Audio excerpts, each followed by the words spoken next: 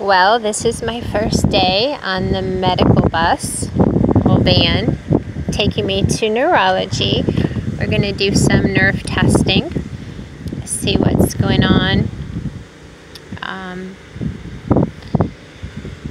I have the heart monitor on.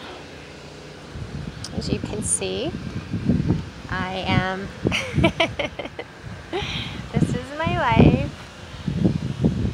No longer riding a bike. I have underneath here storage. This has my house key, my rain jacket, my jacket, and a pair of shoes.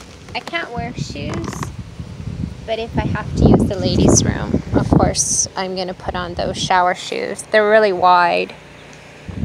Alright, just waiting for the med van. There's lots of room here in the driveway for pickup. I've been using the wheelchair now for, I think, a month. So, off, on, 4 miles an hour, slower, like when you're backing up.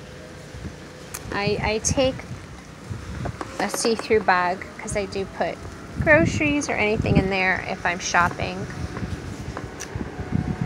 This goes up and down. This is the backrest. It can go down also.